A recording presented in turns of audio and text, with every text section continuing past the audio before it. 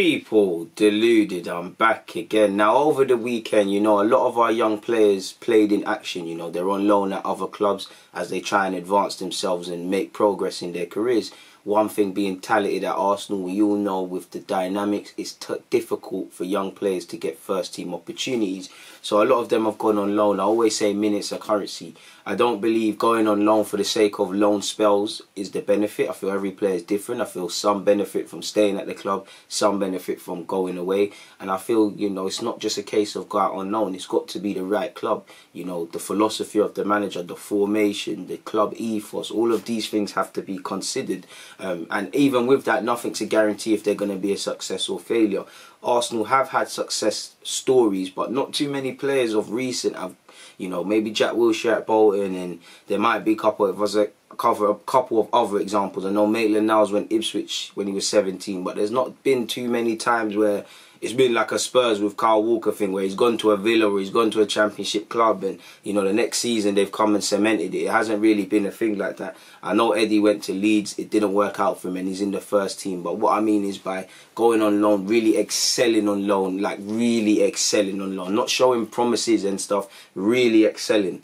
We haven't really seen that. I know Emil's done well, I know Tyrese has done well at Lincoln, I know Nelson's done well at Hoffenheim. But it's not been a mad thing, if you get what I'm saying. But it doesn't matter. Now, in relation to Tyrese John-Jules, you lot know me, I'm always going to be excited for this lad. Tyrese John-Jules FC were off the mark for this season. He's got his first goal for his new club, Doncaster, in his second game, I believe. They won 3-1. His goals are madness. Like, me talking about the goal isn't going to do Tyrese or Doncaster any justice, even before let's forget about the goal, I think he took a while to wake up. I think the team took about 20 minutes to wake up, but when he got going, first thing I got to speak about, in this league, you got to have work rate. From start to finish, Tyrese is chasing lost causes. He's been a nuisance. He's been a forward in the centre-half side. He's working the last man and being on the shoulder. Equally, he has no problem standing with his back to goal and backing into you. Tyrese, he's got the physical attributes, but he's an Arsenal player. He's got the technicals to match. So I felt he linked up well with his teammates. I think he showed himself, put himself around enough to offer for the ball. I think from start to finish, what impressed me is he never stopped running. He's closing man down. His goal is the icing on top of the cake. It's a Tyrese John-Jules finish. He does basic finishes, but he doesn't do basic finishes. You've got the first touch and whatnot when he played for Thingy, when he played in pre-season for Arsenal's first team. You got last season where he's against Leicester, I believe, at the Emirates, where he's done some backheel thing.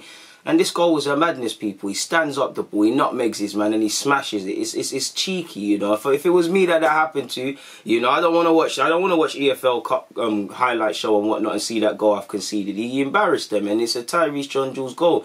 And this is what I'm talking about at Doncaster, because at Lincoln, I feel Tyrese showcased himself. I think he done well. But I think because of the way Lincoln played, he didn't get to show his technical level. I feel with Doncaster, yeah, there's going to be times in this division, he's 6 foot something, he is quite strong. He's going to have to use them tools. But I think in this Doncaster team, he's going to get to showcase his ability. And I think he linked up well with his teammates as well. And he had a fantastic performance. And I hope this goal just spurs him on to do more. Like, for me, I see no reason why if he's at Doncaster for the full season, why he can't bag 20 in the league. He's good enough, He bullied them defenders against Doncaster.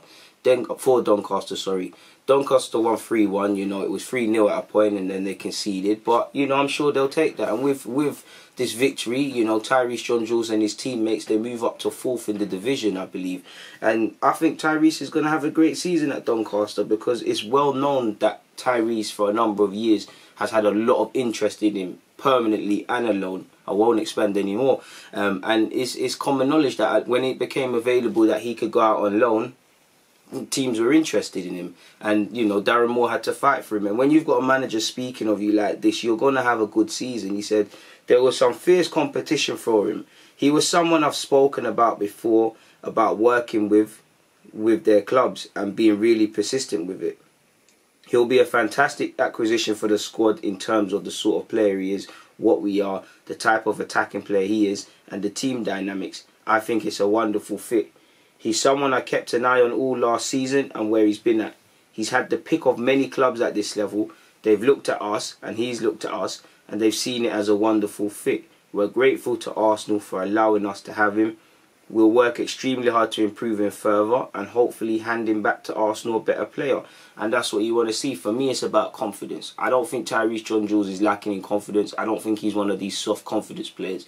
But naturally, you know, any walk of life, if you're, not that he's at the start of his career. If you compare it like a 9 to 5, you know, if you go into a 9 to 5 office environment, you know, you're thrown in at the deep end and you thrive with whatever task you're given, or tasks you haven't necessarily done before, been experienced, and you've come through it in a good patch and whatnot. You're going to believe in your abilities. It's going to give you a bit more of a grounding to go and tackle the bigger task. The bigger task being Arsenal. You know, this is his second loan spell. Granted, this is his first, you know, sort of insteps as a real footballer, as a professional footballer. He goes to Doncaster, he scores goals, he gets experience at this level.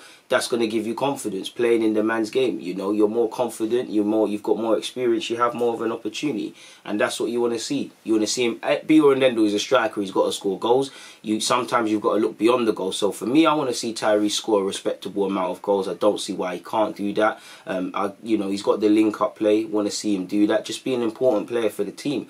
And then we assess his situation. Obviously, he wouldn't go out on loan if he didn't want to return a better player. So I can't add on to anything Darren Moore said. Like he went on to say, he's a good finisher, he's got an eye for goal, and he's wonderful at linking the play. He's someone who can stretch defenders. I think we've signed a good young player with potentially a bright future ahead of him. It's a credit to the club that he sees this as the place to come to play on the front line.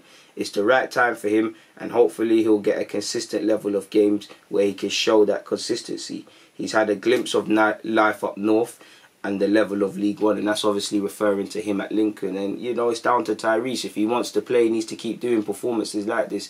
There will be, he's not going to score every game. There will be periods where, you know, his luck isn't quite happening.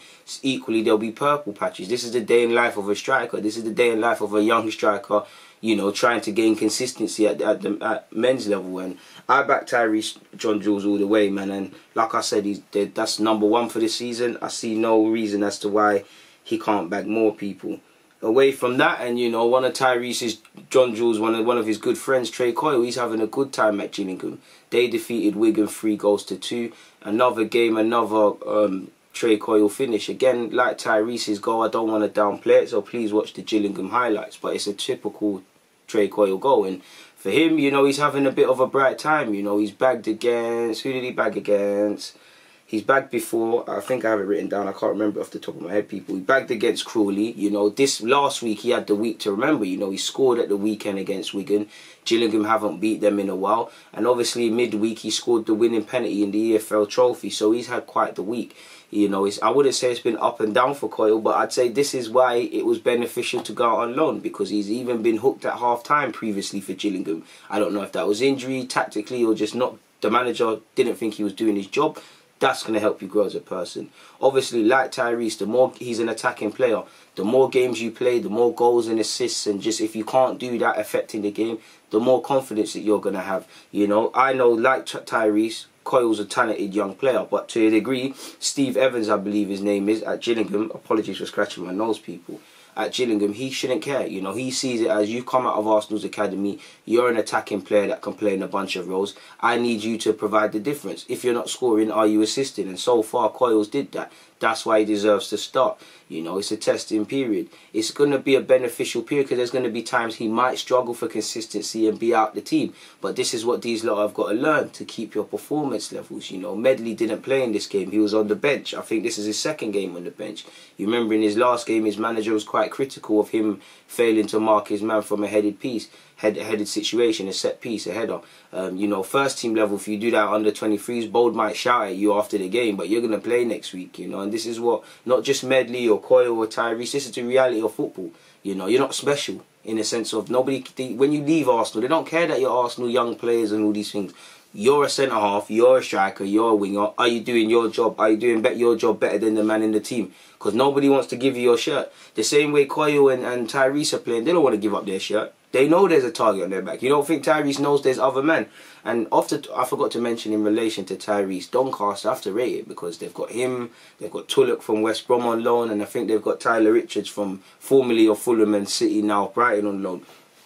But back to Coyle, you know, there were periods of pressure in that game for Gillingham, like you would expect from 3-2, but it was a good win and they moved forward. And I'm happy Coyle bagged again. You know, that's what you want to see. You want to see him have a good positive loan spell and see what he can do beyond that, people. Away from that though, while sorry, what's wrong with my speech this early in the morning? While Coyle and Tyrese won, Matt Smith sadly lost 2-0 to Blackpool. Not that it's a team game, you know, it's irrelevant to a degree that Matt Smith played well because the team lost, you know, but at the same time, from Arsenal's perspective, we don't necessarily care about Swindon. From the highlights, it looked like Matt Smith had a good game. From the things you read, it looks like he has a good game. I didn't watch 90 minutes to verify, but, you know, apparently his passing was spot on, his tackling was there, the tenacity was there, the engine was there. Again, only going off highlights and what I can read and things, but you know, it seems like he's put in a convincing performance. And like the other lot, this is what they've got to do. I want everyone to make it at Arsenal. I want everyone to get a fair shot. But if it doesn't happen, put yourself in the shop window that other clubs can say, oh, we'll take him, we'll give him a chance, and then you can start advancing your career as a senior professional. Because once you've been exposed, you know, I know Oli Inca's been out on loan and he's back with the under-23s. I'm sure he wants to go out on loan. You don't want to play under-23s football. You can't go from playing for senior football, and I know the fans aren't technically back, but the fans and the fact that it means something to, like, you can't, like, winning, losing and drawing don't have the same meaning it does at 23s level. You can't go back to 23s level. Psychologically, it's difficult to take, and you know you're just here for the sake of it. So it's about putting yourself in the shop window, and I don't know for Matt Smith if he's going to get an opportunity. He's been on the bench, so Arteta knows about him, but there's a lot of midfielders around him. There's some younger than him that are potentially more highly rated, not that that matters. Obviously, we're likely to bring in a centre-half or two, centre-mid or two, and that position seems to be overstocked at most clubs, much less Arsenal. So this is why it's important at 19, 20 years of age, however old he is, to put yourself in the shop window if it doesn't happen. Tutu again, it was a highlights job for me. I'm trying to see if I can watch it, but it looks like he had a convincing performance in the extended highlights for Cardiff against Nottingham Forest. They won 2-0. Former Gooner Jenkinson was playing. It looked like Tutu went forward and put in some crosses when he could. It looked like there was a minimal threat down his side of any crosses and all of them things down his side. So he locked it down for Cardiff. And again, it's about putting yourself in the shop window. There's question marks over the right backs. You know, time will tell. Cedric Suarez is the man. Bellerin's linked with a move and then he's not. Maitland-Niles is playing at left back and right back and linked with moves. So again, the landscape could change come the summer. He's someone a lot of people have said for a while, why has he not been given an opportunity? And truly I don't know. But again, he's got to put himself in the shop window. He had a decent loan spell in Germany, playing right wing. He's now playing right back in Cardiff. He's closer to everyone, you know, more Arsenal fans. And I guess, not that it matters, the coaching staff probably watched him as much in Germany, but he's easier to get scouts to and get proper reports on.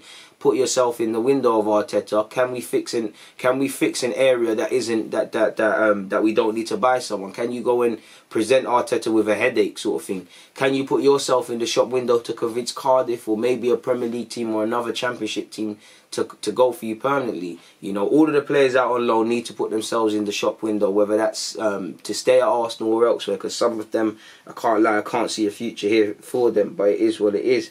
In relation to Zach Swanson and players like that, again, I haven't done my research on that. It's very difficult to stay up with what's happening in Holland, but it is what it is in that regards, people. Yeah, man, that's all I wanted to say. So congrats to Trey, to Tyrese, you know, Tutu and Matt Smith also put in convincing performances. It's been a good week for our young players, really. On that note, people, DG.